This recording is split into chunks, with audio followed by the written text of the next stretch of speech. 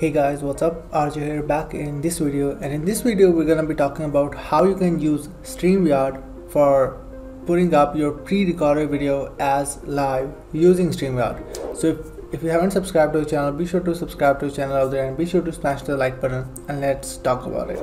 So if you really don't know, like in the past, like I created a video, you can check that out, which was around the software which is called OneStream. If you don't know what OneStream does, it helps you to push up the pre-recorded video you have and publish it as a live video. Can we do that?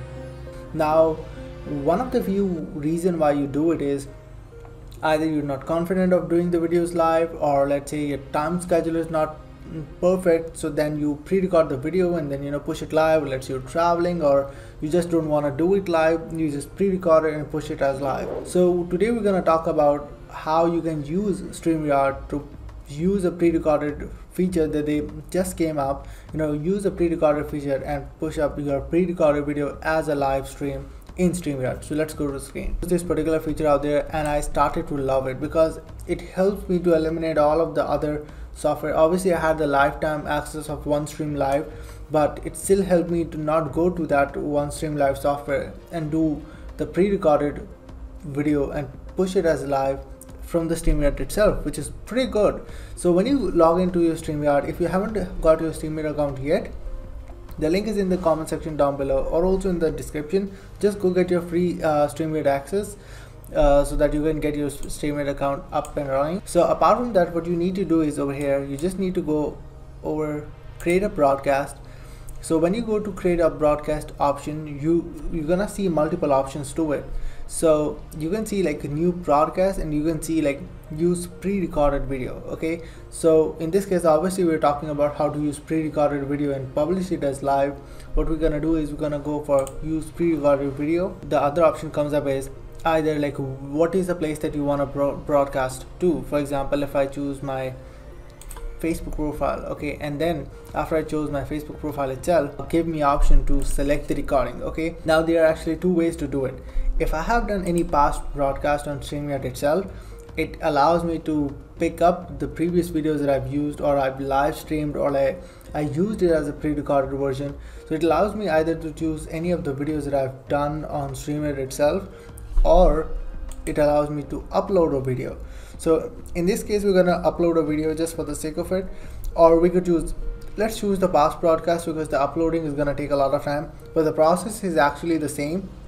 They are not like super constrained to it. We're going to talk about what are the constraints that StreamYard have in general, but let's go to past broadcast and let's pick up okay, let's choose this. Okay, how to create wealth in your business by Shikir Zen. Okay, once we're going to choose our, okay, we're still generating that recording. Let's upload it. Let's upload a mini clip out there from our computer itself. Okay, so I'm gonna upload my intro, okay, which is my interview's intro, or you could say let's choose this video. So I'm just gonna go in and choose this video out there, and I'm gonna just choose it. It's gonna obviously get uploaded, and let's get back after the video gets uploaded. Once the video have been uploaded out there, the next thing what you need to do is just go back, and since the video has already been uploaded, the next step for you is actually choose your title, choose your description, and apart from that choose the start time. For example, if you're uploading this pre-recorded video, when this gonna be published as live, so you just choose your date, choose your time and everything out there, and obviously choose your title and your just description. And if you want to even like schedule it as an announcement board so that people can go and understand like, hey, or realize, hey, we have to be say yes to an event, and we're going to be joining an event, or we're going to get notified when it's going to get live. So you can be like, okay, schedule an announcement post, and then you have an option for add an uploaded thumbnail image, and then it allows you to have multiple options. One is actually when the pre-recorded live is going to stream, and then when is going to be the time when the announcement post is going to show up on the social media that you have selected. Let's say it's Facebook or YouTube. So you actually choose one of those options out there, and then what actually going to happen is the announcement post gets created, and apart from that, when whatever the desired time that you've chosen over here, according to that particular time, the video gets rolled out as live.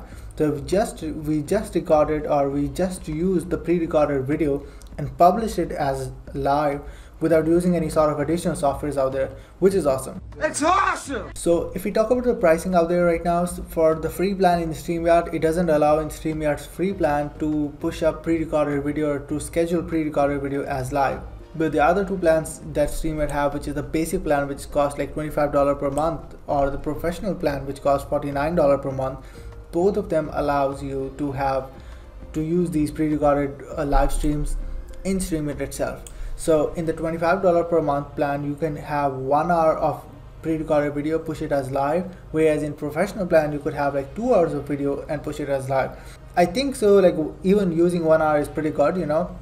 They are like, depending upon like where you are in your business or like how you use live stream. For me, like I use StreamYard mostly for my interviews. So for me, most of the interviews don't exceed 1 hour. So if I wanna, even if I wanna exceed, or even if I wanna pre-record the video, it's probably gonna be under 1 hour. Most of the time it's under 1 hour.